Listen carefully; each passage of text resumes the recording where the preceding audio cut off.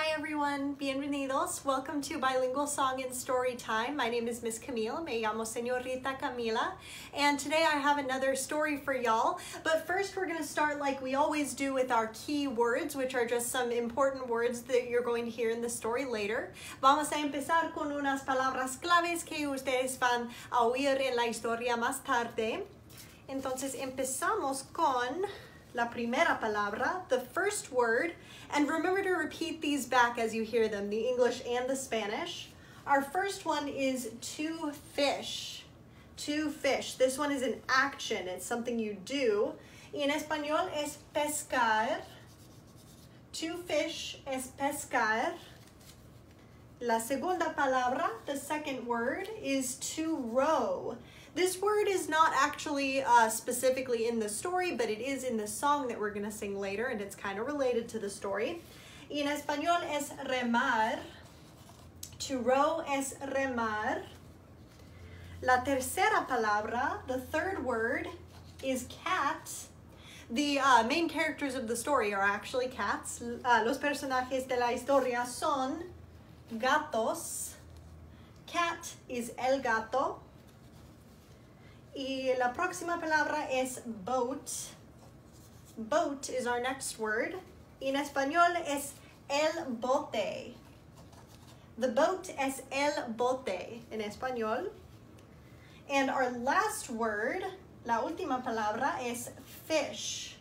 So we had to fish like the verb, and now we just have fish as in the noun, just the animal. Y en español es el pez. Fish is el pez.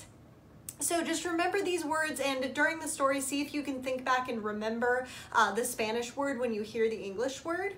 And without further ado, I'm going to show y'all the story for today, which is called Kitten Fish. So I hope y'all enjoy it.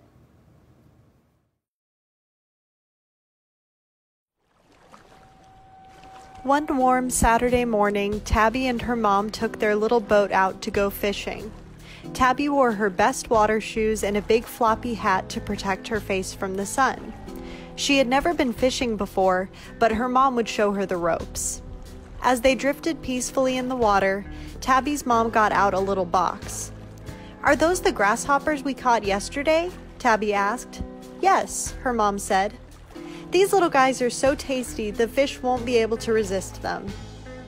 Next, Tabby's mom got out some thin hooks. "We'll put the grasshoppers on our fishing hooks. Make sure you cover as much of the hook as you can so the fish only see the tasty grasshopper." They cast their hooks into the water, and the wading began. After they had been sitting in silence for a couple of minutes, Tabby said, "Where are all of the fish? Why is this taking so long?" Her mom replied, "Fishing isn't quick. Sometimes you have to really be patient. I don't mind it though. I like sitting here on our little boat together, don't you?" Tabby nodded, but she kept her concentration, her eyes fixed intensely on her bobber out in the water.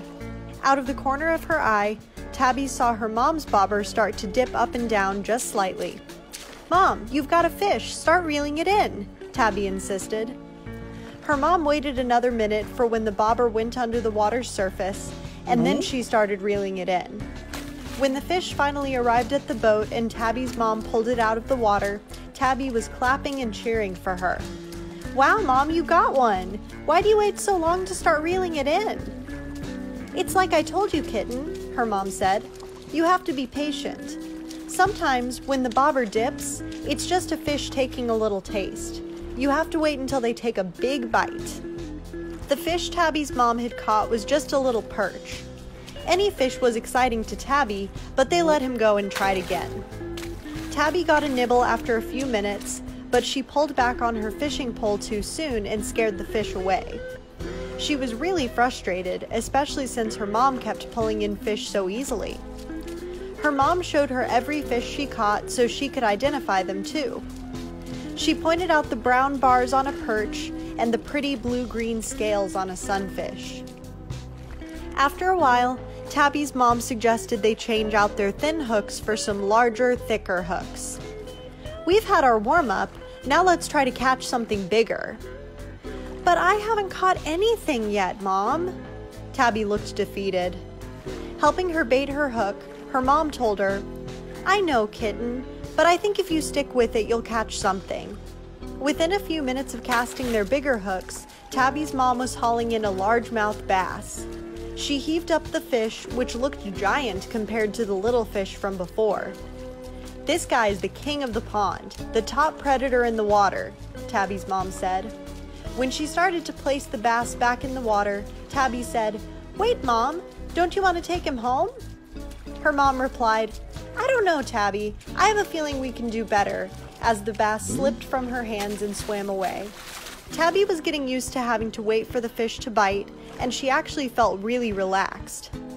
When her bobber finally started to dance on the water's surface, she held her fishing pole a little tighter and said, "Mom, I got something." She waited until the bobber went under and pulled as hard as she could. This fish was pretty heavy. Her mom had to help her pull the fish out of the water. Beaming at her daughter, Tabby's mom said, "Look at my kitten fish." Tabby replied, "No, Mom, it's a catfish." Tabby's mom laughed and held up her daughter's impressive catch, a beautiful catfish fit for Saturday night dinner.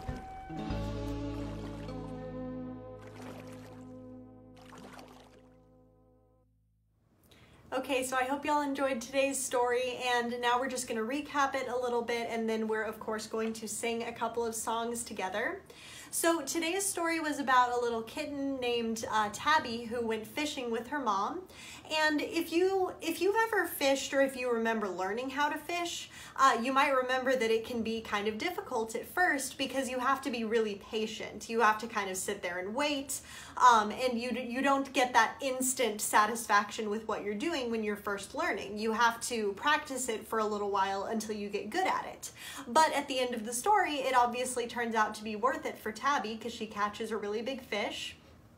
Which just shows that even if you have to put a little bit of work into something, it can be worth it to get really good at something new. La historia de hoy se trataba de una gatita que va a pescar con su madre, y para ella es difícil aprender a pescar porque tiene que ser muy paciente y tiene que esperar mucho. Pero al final vale la pena aprender algo nuevo porque pesca un pez muy grande. Y eso es para mostrar que aprender a hacer algo nuevo puede ser difícil, pero vale la pena. So the song that we're going to sing today, y'all actually might have been able to guess because I mentioned that one of our words, to row, remar, was not in the story but was in the song. So it is row, row, row your boat, which I'm sure everybody probably knows, but if you don't remember the lyrics, they are in the caption above. And so we are going to sing it in English twice through and then in Spanish twice through. Vamos a cantar la canción en español dos veces y en inglés dos veces. So we're going to go ahead and get started. So obviously, as usual, feel free to sing along with me. Use the lyrics in the caption if you need them. Row, row, row your boat gently down the stream.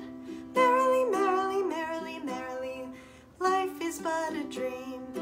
Row, row, row your boat gently down the stream. Merrily, merrily, merrily, merrily, life is but a dream. Alright, so the Spanish version is a little bit different. Instead of rowing the boat merrily, we're rowing the boat rápido. We're rowing it quickly. So that's just one of the examples of a difference between the English version and the Spanish version of the song. Entonces, dos veces en español.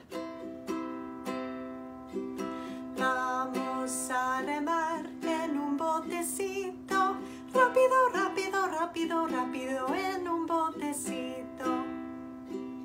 Vamos a remar en un botecito, rápido, rápido, rápido, rápido, en un botecito.